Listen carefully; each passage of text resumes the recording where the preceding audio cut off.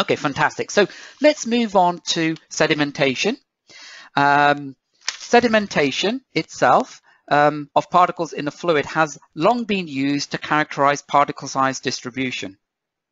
What I've got here is Stokes Law, which is used to determine an unknown distribution of spherical particle sizes by measuring the time required for the particles to settle a known distance in a fluid of known viscosity and density.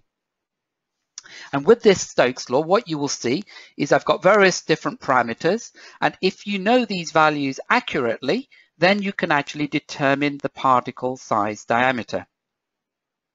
Sedimentation can be either gravitational, which is 1 g-force, or it can be centrifugal, which is many g-force.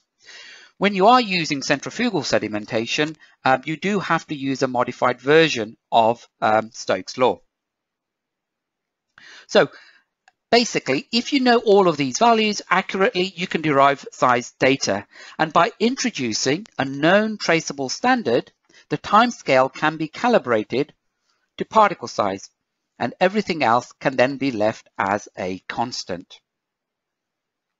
Now, there are two common sedimentation methods. The two are called integral and differential. Integral is the oldest of the sedimentation methods. And what I've got here to illustrate this is I have a column, a beaker, full of particles and fluid. And you see these double line. If you imagine you have a light source at one end of the column and a detector at the other end, the light source is traveling through the chamber, through the fluid and particles, and to the detector. So if you start off with a chamber full of or filled with fluid and particles, the detector beam at the bottom will pass through the fluid and measure particle concentration. The initial intensity of this source reading at the detector will be low. But as particles settle, big one settling first, smaller one settling later, the concentration of this dispersion will fall and the intensity of source reaching detector will increase.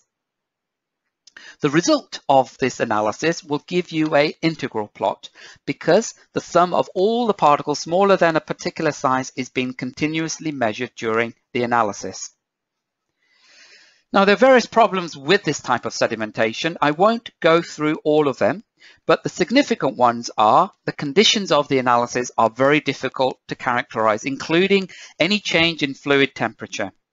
And also the chamber must be emptied and cleaned following each sample. So you can't run samples after samples, and also you cannot run a calibration standard in between.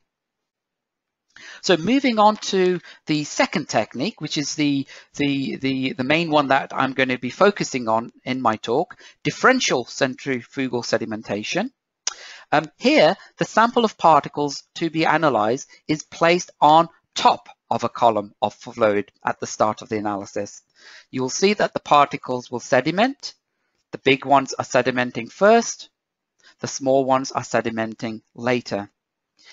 Here, the intensity of the source, the signal, is high at 0 time.